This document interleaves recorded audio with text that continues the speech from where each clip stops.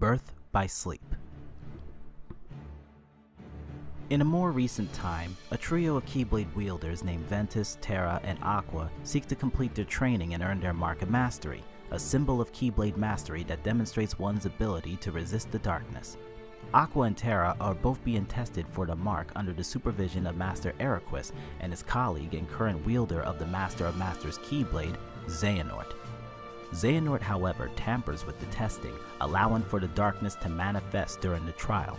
Aqua manages to overcome the challenge and earns her mark, but much to Xehanort's delight, Terra seems to have given in to the darkness. While Eriquis will not grant Terra the Mark of Mastery, he has need of both Terra and Aqua to address the matter of a growing number of creatures in the world called the Unversed. Eriquis then asks Aqua in secret to watch over Terra and make sure he doesn't stray into the darkness. Meanwhile, Ven is provoked into leaving as well by Xehanort's apprentice Vanitas. At this point, the three young Keyblade wielders' stories divide. Terra's journey has him seeking out the now missing Master Xehanort, who appears to be searching for the 7 princesses of pure hearts. On his journey, he unwillingly collaborates with a number of Disney villains, including Maleficent, to discover the whereabouts of Xehanort. At one point, Terra visits a world called Destiny Islands, where he encounters a pair of young boys named Riku and Sora. Seeing the potential of heroism in the young Riku, Terra performs a ritual that marks Riku as the next in line to inherit Terra's Keyblade. When he finally locates the Master, Xehanort warns him that Eriquis is betraying Terra by holding back his potential and can't be trusted. This is only confirmed when Terra returns to Master Eriquis, only to find him attacking Ventus. Terra intervenes and ultimately ends up slaying his teacher and father figure, driving Terra to flee. Ventus's tale, however, confronts the matter of Ven's dark past. A former disciple of Xehanort, the Master pushed Ven to the limits to rip apart the boy's heart and parsing out the light from the dark. Ventus only survived the ordeal thanks to a young boy named Sora, who agreed to lend the light of his heart to Ventus. Xehanort hopes to pit Ventus against his darker half, Vanitas, to create a weapon known as the Keyblade. Looks like X-Blade, but it's pronounced Key.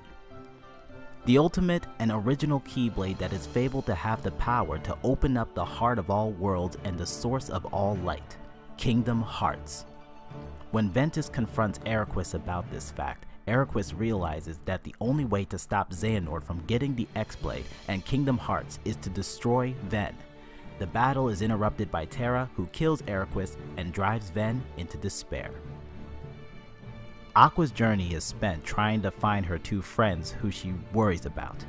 Visiting many worlds after Terra has visited them, she learns of all the horrible things Terra has done, allying himself with the villains, and fears that she is losing him to the darkness. She also struggles to convey her concerns to Ven, who lashes out at her like she was an over-concerned parent who doesn't understand Terra. Aqua too travels to Destiny Islands, where she meets the young boys Riku and Sora. And while tempted to bestow her Keyblade to Sora, like she senses Terra did for Riku, she worries that it would ruin their friendship.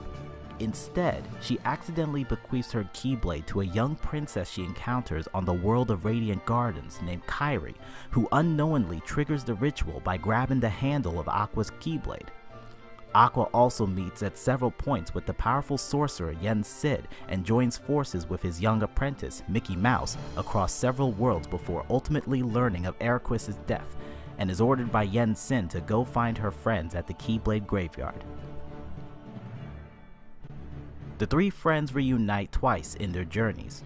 The first is at Radiant Gardens, after they have each had run-ins with Xehanort's newest lackey, a guard by the name of Breg, who wants the power that Xehanort is offering.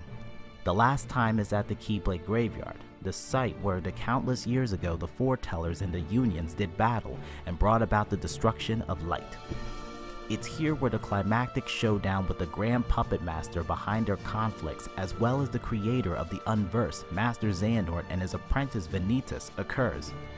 Ven and Aqua face off against Vanitas, only for Ven to have his heart absorbed and turned into the Keyblade. Aqua is able to defeat Vanitas with the help of Mickey. Terra, however, faces off with Xehanort himself, but is defeated when Xehanort uses the Master of Masters Keyblade to unlock his own heart and transfer into Terra's body, which turns his long hair a stark white and makes his eyes glow yellow. Or how you guys would say, Norded. However, Terra's pure willpower is bound to his Keyblade armor, which acts on its own to strike down Terranort. At the same time, Aqua's defeat of Vanitas and the shattering of the now declared imperfect X-Blade triggers a massive pillar of light to consume the graveyard. Terranort is swept away, Terra's lingering will stays planted there, and Aqua and Ven flee to be found by Mickey. In the aftermath of the battle, Aqua takes Ven's now heartless body back to the Land of Departure where they were raised by Eriquis. The Land of Departure has been consumed by the darkness after Master Eriquis' death, but Aqua carries Ven into the throne room of the palace and uses Eriquis' Keyblade to put the entire castle into a secret lockdown mode. She places Ven in a room where only those who already know where it is can find it, and leaves sealing the reformed castle, now dubbed Castle Oblivion, promising to return to wake Ven up. Aqua then travels to Radiant Gardens to find Terranort, who has lost many of his memories. In attempting to help him, she triggers Xehanort's dominant control on the body, and they have one final battle before Terra's Xehanort tries to unlock his heart once more, wiping his mind and sinking Terra's body into the darkness. Aqua dives in after him, but once he becomes clear that they won't be able to escape together in time before the gateway closes, she grants Terranort her armor and sends them back to Radiant Gardens where Breg has brought his lord Ansem the Wise to see the amnesiac boy. Aqua floats off into the darkness, her only comfort being that her friends are safe. Xehanort stopped and the Unverse dealt with. Finally, Ventus's lost little heart finds a new home safely within the heart of a boy who shared his light with him before, Sora. In the next chapter, I will be reading about A Fragmentary Passage, Part 1. Thank you for listening.